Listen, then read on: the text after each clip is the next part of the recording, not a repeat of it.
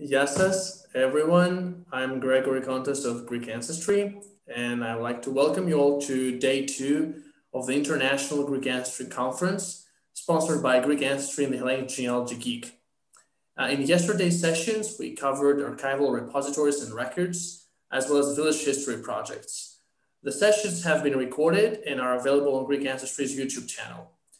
Today, we're starting with a special session on the 1821 revolution against the Ottomans, the Greek War of Independence, with Professor Roderick Beaton, followed by an interview with Yannis Michalakakos about 19th century village life. Today's third session will be about migration, featuring Professor Alexander Kitroev and Professor Honda van Steen and me. Let me introduce our first guest, Roderick Beaton. He grew up in Edinburgh and studying English literature at Peterhouse, Cambridge, before returning to modern Greek as the subject of his doctorate, also at Cambridge. After a 3-year postdoctoral fellowship at the University of Birmingham, he embarked on a long career at King's College London, first as lecturer in modern Greek language and literature, later as Korais, professor of modern Greek and Byzantine history, language and literature, and since then as emeritus. From 2012 to 2018, he also served as director of the Center for Hellenic Studies at King's. Roderick is the author of many books and articles about aspects of the Greek-speaking world from the 12th century to the present day, including an introduction to modern Greek literature, George Seferis' Waiting for the Angel, a biography, Byron's War, Romantic Rebellion, Greek Revolution, all three of which won the prestigious Runciman Award for Best Book on the Hellenic World, and Greece, Biography of a Modern Nation. His latest book, an overview of Greek history from the Bronze Age to the 200th anniversary of the Greek Revolution 2021, is expected to be published in fall 2021 with the title, The Greeks, A Global History. So, welcome, Professor. I'm more than honored to be given the opportunity to interview you today. Thank you very, very much for accepting our invitation. Well, thank you for those kind words of introduction. Hello, Gregory, glad to meet you. And hello, everyone who's listening. That's a very generous introduction you gave me. I appreciate it. And I hope to live up to your kind words in the next few little while. So fire away. When we decided we want to host a session about the revolution and started thinking about the things we would like to know, we realized that this revolution has acquired legendary and mythical dimensions. We know about all the heroes, but nothing about ordinary people, the people who fought, those who sacrificed their lives, the people who stayed behind to take care of their families. So it seems we have a linear and sometimes reductive understanding of the revolution. We do not realize its complexity, its heterogeneities. We did not realize that it was not obvious at all that the revolution would eventually have a successful outcome. So today we would like to learn more about this revolution, what it was like and what it meant for our ancestors and their families. And we would like you to set the stage for this discussion by describing the contemporary Greek world. What was the identity of the Greek people? Was national identity developed and spread enough? How diverse was the population? Sure. Well, I mean, it wasn't, what we now call national identity was really kind of in its infancy in those days. It was a developing way of thinking, and the creation of the Greek nation state was actually part of that whole European process. But I mean, I think perhaps the first thing to say is that, before 1821, the Greek world, or as I like to gloss it in English, the Greek-speaking world, which is my equivalent of the Greek term Hellenismos, but the Greek-speaking world, it stretched and it was kind of scattered all the way from the Ionian Islands off the west coast of Greece in the west, right across the Balkans to the north and the Aegean Sea and Crete to the south, as far as Cyprus in one direction and as far as Kontos and Trebizond in the other. One of the largest Greek centers of population anywhere was the capital of the Ottoman Empire, Constantinople. So there were Greek, there was a Greek Orthodox population widely dispersed right across all these areas. Except in the Ionian Islands, they were all under Ottoman rule. There were also, by that time, quite large Greek communities of people who had moved to southern Russia, what is today Ukraine and Crimea and the Black Sea coast of modern Russia. They'd been invited there by Catherine the Great, and they went in large numbers, and many of them became they spoke Russian fluently, they became many of them rose to high positions in the Russian Empire. Someone who we'll very probably mention later, Ioannis Kapodistrias, the first governor of independent Greece, actually was a Greek who had done so well in the Imperial Russian civil service that for several years he was foreign minister of Russia. So there's a substantial, sizable Greek population integrated into the Russian Empire. And to complicate matters further, and again with an important part in this story, there's a whole scattering of quite small but very close-knit Greek Orthodox merchant families who'd gone abroad to establish, basically to make money, to build careers in cities all over Western Europe, from beginning in Venice and Vienna, which were kind of closest to the Greek-speaking world, but by 1800, they reached as far as London and Amsterdam and Paris. And it wouldn't be long, in fact, I think even before that, the first Greeks were beginning to cross the Atlantic to the United States. In fact, there was a famous Greek who was already in the Argentine Navy, apparently, in the Argentinian War of Independence about the same time. So it's not a short answer, but it's not a simple question either. Who are the Greeks and where are they? They're already in quite a lot of different places. So in what later became the independent Greek state, the population, were they all Greek speaking? Were they all Orthodox? Well, they were all subject to the Ottoman Empire, and the Ottoman Empire had many different languages. It accepted and tolerated several different religious faiths. So it was actually quite a cosmopolitan kind of place. It was polyglot. I mean, nowadays there's a slight tendency among people in terms of late 20th century multiculturalism to kind of idealize the Ottoman Empire and say, well, it was tolerant, it was inclusive. It wasn't very tolerant. It did include, but not in a very modern or necessarily very amicable kind of way. But the result of the way the Ottomans organized their empire was basically a kind of pyramid structure. You got the Sultan at the very top. It was theocratic. It was Islamic.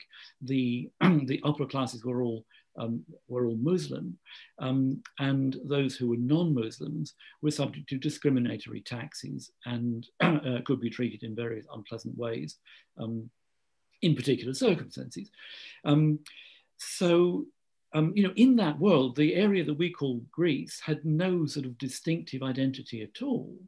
And the population, the makeup of the population, so far as we can tell, we don't always know in that much detail, but certainly in the Peloponnese and probably all the islands of the Aegean and Crete, the great majority spoke Greek.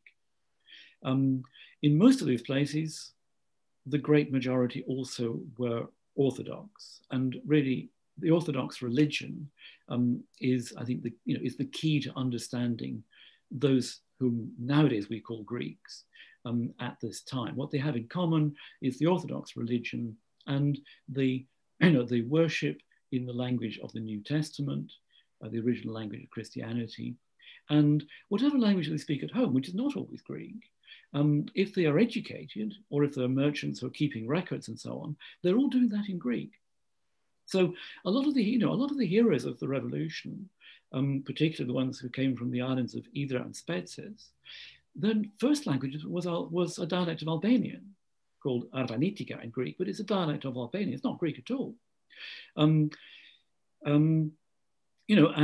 elsewhere, people were Vlachi, they were Wallachians. Another great political leader, Ioannis Koletis, who came from Ioannina, came from a Vlach-speaking family. So his first language would have been a dialect of today's Romanian. I think one thing that is true to say is that at least in the southern part of Greece and in the islands, there were very few of those we would like nowadays probably call ethnic Turks. There was never really much attempt by the Ottomans at colonizing those places. Even in Crete, where there were a lot of Muslims, unusually in the Ottoman Empire, Cretan Muslims all spoke Greek, not Turkish. So, and the other thing was is that, I mean, just about everybody, even quite humble people, would have been used to doing daily business in different languages. You know, you use one language for the priest, another if you have to go to the Ottoman authorities, and you might use a third at home. If you're doing business, you might be doing business with people speaking 3 or 4 different languages. So you've got that. You know, it's really quite mixed. But certainly in the southern part of today's Greece and the islands, I think there's no doubt that Greek speakers are in the majority, and the majority of them certainly are Orthodox Christians. As you go further north, it gets a bit more complicated. Thessaly and Macedonia, Epirus, populations are far more mixed, and the Christian in those areas, the Christian populations have a sense of being, they call themselves Romi or Rum in Turkish. It was Christianity, Orthodox Christianity, that united them, and the different ethnicities that would later emerge in the Balkans. Really, that's something that developed in the 19th century. It's not very strong before 1821. So it's as well to think of, you know, the lands that would become modern Greece as sort of ethnically and linguistically and in religious terms, a bit of a patchwork out of which the ethnicity that we know today emerged. And the key fact that made that happen, of course, was the revolution of 1821. So the religion, orthodoxy, was what united Greek-speaking populations, but also others, Albanian-speaking, Black-speaking. But it was also what distinguished them from the Muslims. And this distinction, it was what caused this systemic unfairness. But this was something that was going on for centuries, right? Since the Ottomans firstly occupied the country. Exactly. Why did it not happen for almost 400 years? So exactly, what was the spark? What was we could call the main cause of the revolution? Was it that suddenly national identity became, a priority, or were there other factors involved? Well, I mean, there are a lot of factors involved, and as always with historical causation, it's a sort of classic university history essay. What were the causes of? And you could go on and on. Let me hazard this one. Think of 1776 and the United States Declaration of Independence, the rights of man, and the idea of liberty. That had never really emerged as a political concept in that way before. The same idea, and very much of the same intellectual underpinnings in the European Enlightenment, took violent political form once again in 1789 at the beginning of the French Revolution. So, as we all know in hindsight, the American Revolution succeeded, and there you are. Bless you all. The French Revolution, I'm always a little nervous with my French friends and colleagues saying this, but it can't be counted as an entire success, though of course it did lay the basis for much of modern France and much of modern Europe. But the French Revolution led to the Napoleonic Wars, and Napoleon was defeated. So that the idea of liberty, equality, fraternity in Europe was very thoroughly quashed at the end of those wars in 1815. But just because Napoleon didn't well, what was Napoleon trying to do by that time? But anyway, the French Revolution didn't lead to a new lasting political creation as the American one did. But they were both founded on the same principles. And I think to boil it down to essentials, it is the single word of liberty. And right across Europe, whatever side people were on, whether they loved the French or were occupied by them and came to hate them, lots of people were fired up by this idea of liberty. And tied to that is the idea of self-determination. I mean, that again is in the American Declaration of Independence. That it is the people, in some way, not specified, who really determine their own fate, their own destiny, their own future. And that idea, lit a long fuse that ran right through, first of all, through the Americas. Don't forget, the North America was followed by the South American wars of independence against Spanish and Portuguese rule. But that long fuse ran right across Europe as well. And after 1815 and after the defeat of Napoleon, there were lots of people who'd been who were old enough to have been inspired by the French Revolution, perhaps horrified at what it led to, but also nostalgic for these hopes, these ideals that had been unleashed. So you couldn't put that idea of liberty back in its box. And all over Europe, there were lots of people talking about liberty, writing about liberty, wherever they were allowed to. And in many places they weren't. And because they weren't, a lot of them also formed secret societies and they plotted in the dark. And between around about 1820, 1821, there were about 4 or 5 revolutions in different parts of Europe, in Spain, in southern Italy, in northern Italy, in Piedmont. There was one planned in northern Italy that didn't happen. None of those lasted for any time at all. But that sort of mentality, that ferment for freedom was around in Europe.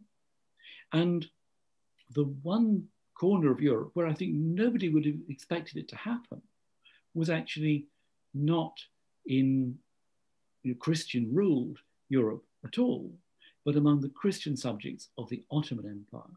And 1821, the Greek Revolution was about the 4th or 5th in a series of revolutions sparked by a revolutionary secret society inspired by the ideas of the French and American revolutions. Unlike all the others, the Greek one worked. And it's another question, why? Right. So we're talking about a religious community that is looking for self-determination and liberation, right? So, I mean, yeah, is it so much about civil rights and national liberation, or is it more about religious, a more, let's say, uniform, the creation of a uniform religious community territory? Yeah, no, you're absolutely right, and this is where the position gets complicated, because the people who are most directly and most directly intellectually inspired by the revolutions in the Americas and in France are the educated Greeks, the intellectuals. And these are the ones who are fully plugged into intellectual currents and ideas in Europe. And this is, at the time, this is a minority of Greeks for whom the gold standard and the new standard for their own identity is one that their European contemporaries are themselves holding up as an example, namely ancient Greece, the Hellenes of old. So among the intellectuals, the cry for freedom, if you like, is understood as self-determination, as you say, sort of civic responsibilities, and it naturally becomes linked to the heritage that comes with the language of ancient Greek civilization. So these are the people who are still a minority at the time, who around about 1800 really begin quite consciously and deliberately to revive the term Hellenes to describe themselves, whereas up until that time, Hellenes in Greek were nearly always reserved for the ancient Greeks, whereas contemporary Greeks call themselves Romii, which literally means Romans. But on the ground, the majority who are fighting for their, you're absolutely right, it's for their religious identity and their freedom as Orthodox Christians. They too have clearly taken on board in their own varying ways the single concept of freedom, of liberty. And that in turn leads to, well, it must be one of the reasons that the revolution succeeded, but it also leads to one of the reasons that the revolution came close to not succeeding, which was that once the Greeks had begun to win their freedom in 1823 and 1824, in the very middle of their struggle for independence, they actually fell out very badly among themselves because different groups and different individuals had deeply clashing ideas of what this single concept of liberty meant. It's not, I tend not to think of it in terms of secularists against sort of the Orthodox religion, because there's not really much of a secularist sort of movement at all in Greece. There's no anti-clericalism, for example, at all, as there was in the European Enlightenment. But there are those for whom the Hellenic heritage kind of comes first, and for them, the new republican ideas of the Enlightenment are what matter most. And there are those for whom liberty is a more kind of local, immediate affair. So it's Orthodox Christians simply fighting for the freedom to run their own mountains and valleys or island in their own way. Those factions they're sometimes called modernists, or the kind of outward-looking sort of state-building architects of the Greek state as it later developed, and the who then clashed with those whom historians now call the warlords, the people who actually did the fighting on the ground, but weren't frankly very interested in political theory at all.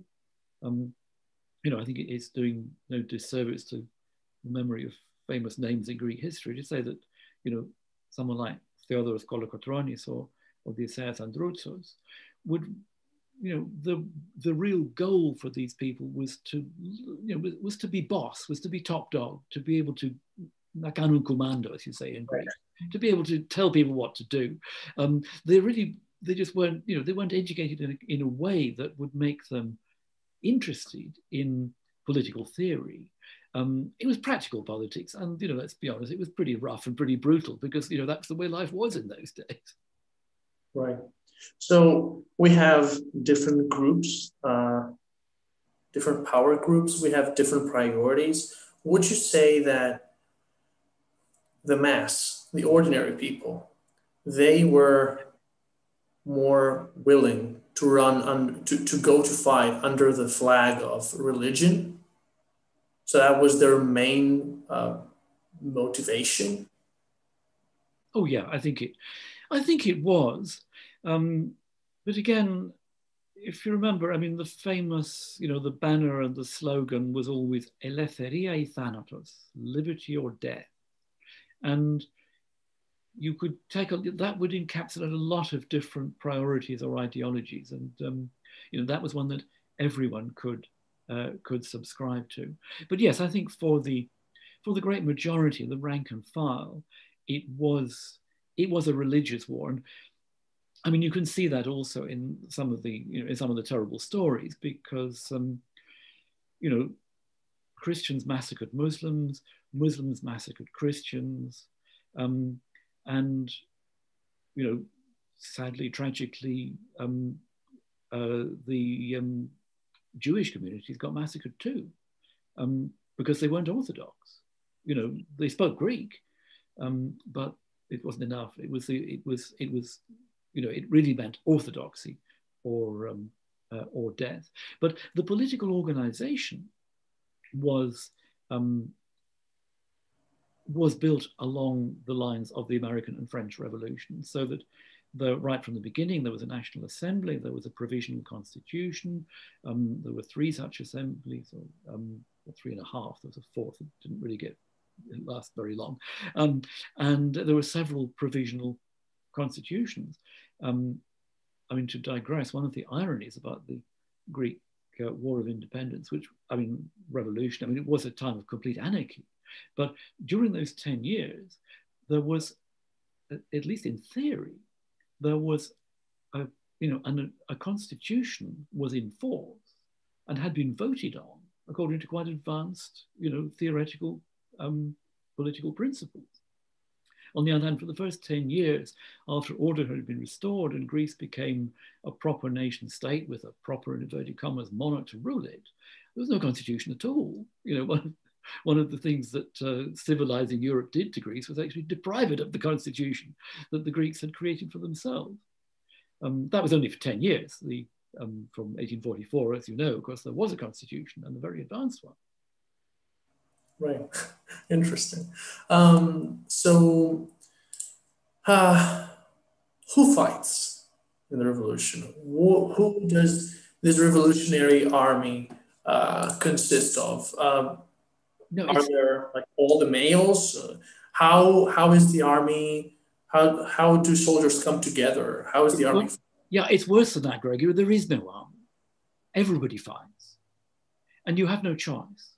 Because once the first shot is fired, the Ottoman reprisals were so indiscriminate and so disproportionate that anyone who's involved in revolution anywhere, once it starts, you've just got to take up arms and kill anyone who comes after you, because if you don't, they're going to kill you.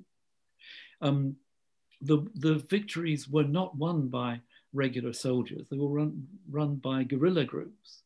It was very like, the partisans in the Second World War modeled themselves very much on these guerrilla groups. But it was it was all irregular warfare. Every time the provisional government and every time the Philhellenes, those brave volunteers from Europe and America who went to help, every time they tried to organize a regular army and drill soldiers and get everybody standing in line obeying orders, it was a complete flop. And the first regular army in independent Greece got wiped out at the Battle of Petta in 1822. At the very same time, within about a couple of weeks of it, when Theodoros Kolokotronis led a band of his irregulars and trapped a huge organized Ottoman army between Nafplun and Corinth at the Battle of Dervenakia, and they just massacred them. But it was guerrilla tactics that worked.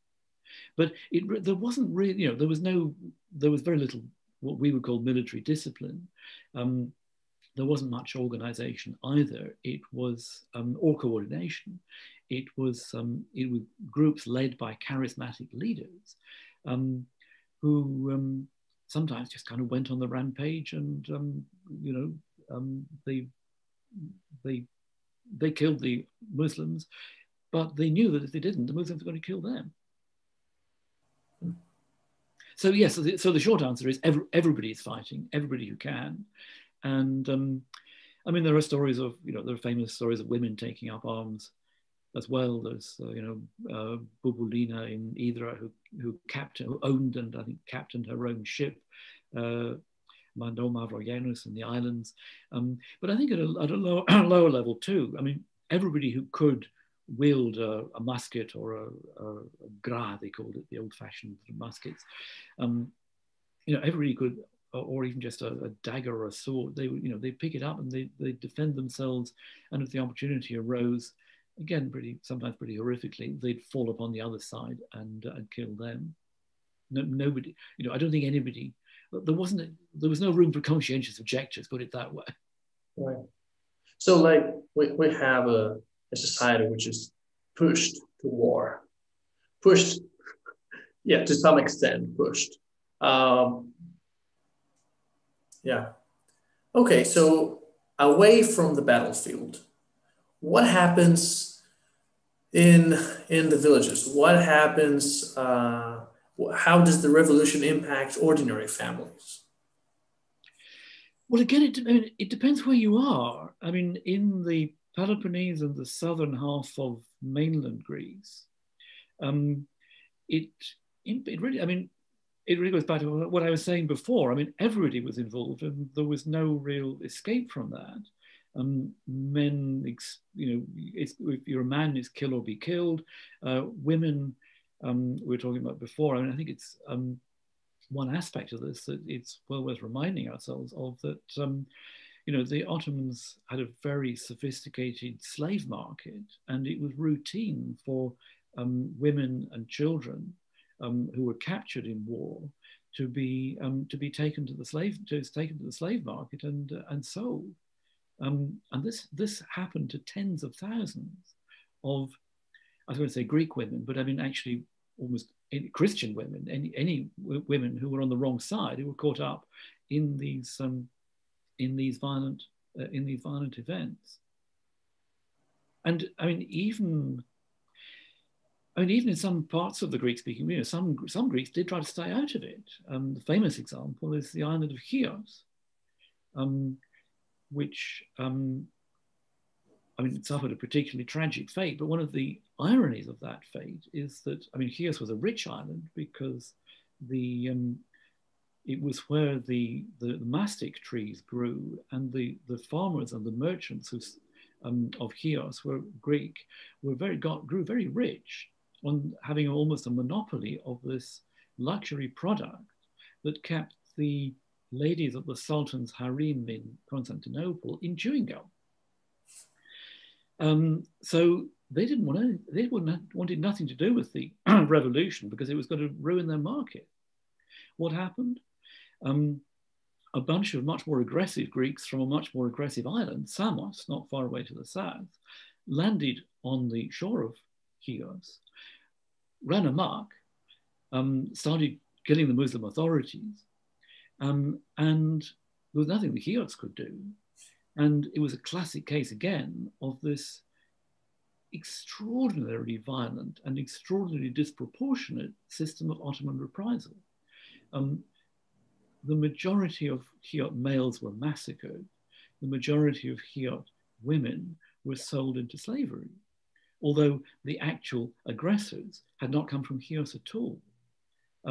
So that is a kind of salutary tale. But the massacre of Chios, as I'm sure you know, is one of the sort of horror stories of the Greek War of Independence. It's also one that sent shockwaves around the whole of Europe. It inspired the famous painting by Delacroix. And I mean, again, I think it's another example of something I was saying before, that one of the things that helped, but one that fueled the success of the revolution was the sheer horror of the Ottoman reprisals, which was so extreme as to provoke not just the victims, but actually, people all over the world to look on in horror and think, surely, we can't allow this. It's sometimes said, I think it's a bit of an exaggeration, but it's sometimes said that what we now call humanitarian interventionism really began during the Greek Revolution. I'm not sure that's quite true, but the instincts that led to it, I think, did. And even some notorious politicians in the West who were dead against any revolution, and certainly against the Greek one, were equally horrified by Chios and began to sit up and say, actually, can European governments sit back and let this kind of thing happen? Which is one of the ways in which Europe becomes involved in the Greek Revolution, which we haven't talked about, but perhaps that may be for another time. Yep. So in a way, Ottoman reprisals generate support to the Greek cause, and they extend, could we say, like they expanded the extent to which all of Greece became engaged in the revolution. So, I mean, Samos does something, Chios pays for it. So automatically you have two areas involved. Yeah, I mean that kind of dynamic is going on all over the Greek-speaking world, and again, I mean, you know, the focus is on those areas of actually a rather small area of the geographically dispersed Greek-speaking world I was talking about at the beginning, because really all the action is concentrated on the Peloponnese, southern Roumeli, and the Aegean. There are other places where Greeks rebelled, in Macedonia, in the the northern Aegean coast, and in Asia Minor, in the Asia Minor coast, and of course in the what is now Romania, the Danubian principalities. That was an important theatre of war right at the beginning. But in all those places, the revolution was stamped out, again with, you know, horrific and exemplary brutality. But in those cases, the brutality worked. Another case, tragic in a different way, was Cyprus, where actually there was no revolution, but the Orthodox Archbishop and Ethnarch was beheaded anyway, and, you know, the higher clergy were hanged. It was a kind of reprisal before the event, just as a kind of warning. So it was, you know, it was kind of, in 1821 at the beginning, it must have been a knife edge. I mean, in about half the Greek-speaking world, it was brutally and totally repressed. The same is true in Constantinople, where, you know, hundreds of very well-to-do, very eminent Greeks were either publicly beheaded or hanged, including the Patriarch of the Orthodox Church, of course. But in those areas where, once they got through the first weeks and months, and that's the Peloponnese, southern mainland, and the Aegean, by that time there's no going back, because you knew that if you gave up, you know, you were done for. And that was one thing, I think, that strengthened the resolve of the Greeks who had got through that initial stage. But it is worth remembering that the area where the revolution succeeded was relatively small. And that in turn is why the geographical extent of the Greek state, when it first had recognized boundaries in 1832, was very much smaller even than today's Greece. There's only about a third of today's Greece, but a much smaller fraction of the more widely dispersed Greek-speaking world of before 1821.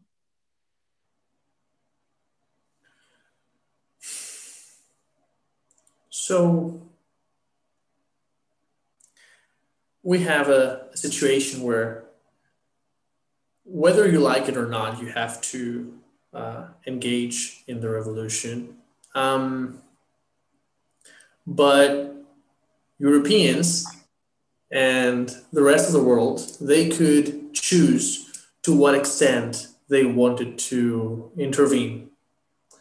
So what was this intervention and what steered it? And after the revolution proved to be successful, how did that influence world history? Yeah, I like the distinction you make there, Gregory. That yes, the Greeks don't have a choice. They're kind of, you know, they're up in arms, they're in arms, and they're engaged already. It's quite a nice way of putting it. You know, the Europeans have a choice. I mean, they're looking on, they're looking in from outside, and the answer is that, to begin with, very small numbers of individuals become passionately involved from the outside. A handful of them, about 1,000 probably altogether, you know, were prepared to make the ultimate sacrifice, and a lot of those did make the ultimate sacrifice. They actually went to Greece, took up arms. You know, Lord Byron is the most famous of all of those, but there were more, you know, about 1,000, perhaps slightly more, who actually risked their lives and often lost their lives actually joining in the battle. And these are called the Philhellenes, the lovers of Greeks or of things Greek. And they were what I think of as the kind of wedge in the door that kind of prized open what was originally a very local and specific struggle in Greece to becoming an international affair. The fact that foreigners were there, began to prize it open. But there were also a lot more Philhellenes, who I think rather unfairly, sometimes who were rather unfairly called armchair Philhellenes. But these were people back at home in the United States and in every country in Europe who organized committees, raised money, wrote letters to the press, lobbied their members of parliament or equivalent when they had them, pressure groups. And it was enormously effective. So that by 1826, by which time the Ottomans had mounted a pretty devastating counterattack against the Greeks in the Peloponnese, the governments of Europe, against all their own instincts, which would have nothing to do with the revolution, were really forced to, first of all, to take notice, and then to begin to take a hand. So the Philhellenes got to prise the door open. And by 1826, when there's a serious risk that the Greeks might actually be annihilated, governments in Europe are thinking, well, our own people are involved. They're lobbying us. We can't really sit back and let this happen. And to cut a long story short, the result is that the British, the French, and the Russians basically got together around the table and said, we've kind of got to do something. But the most fascinating dynamic of this is they didn't talk to the Greeks and they didn't talk to the Turks. They talked to each other. And the main objective was to make sure that whoever won, none of the three was going to get an advantage over the other two. So it's the triangle of the British, the French, and the Russians kind of edging around each other, trying to make sure that none gets an advantage out of the Greek Revolution. They sent a task force, a naval task force, to the Aegean. They take on the Ottoman fleet in the Battle of Navarino in October 1827. They annihilate the Ottoman fleet, and from then on, two things: success for the revolution in some form is assured, but also the European powers have taken a hand, and now for them, there's no going back either. So the fate of Greece becomes a European matter to be resolved by the great powers of Europe. The solution they came up with was to recognize Greece as a sovereign independent state, which happened in an international treaty signed in London on the 3rd of February, 1830. And that, for me, is the key date after 1821 in the whole story of the Greek Revolution, because that's the first moment when the great powers of Europe they'd already imposed their will on the Ottomans, so the Ottomans couldn't object to this. They declared that they recognized Greece as sovereign and independent. Now, exactly how sovereign, how independent Greece would turn out to be in the future, that of course is another story, perhaps for another Greek ancestry conference. Right. But the fact of that recognition is enormously important, because after the American revolutions and after the failed French Revolution, that recognition of Greece as sovereign independent was the first new nation state created on the revolutionary Enlightenment model in the whole of Europe. And all the other nation states of Europe actually followed Greece. Belgium in 1831, Switzerland in 1848, Italy and Germany in 1871, Ireland in 1922, Turkey in 1923, take it right on to the breakup of Yugoslavia and Kosovo in 2008. But extraordinarily, historians of nationalism and of Europe never seem to give Greece its due. I mean, I'm not saying Greeks or Greece invented the nation state. They didn't. It was an Enlightenment idea. It sort of matured during the Romantic period. But it was first tried out by Greeks in Greece.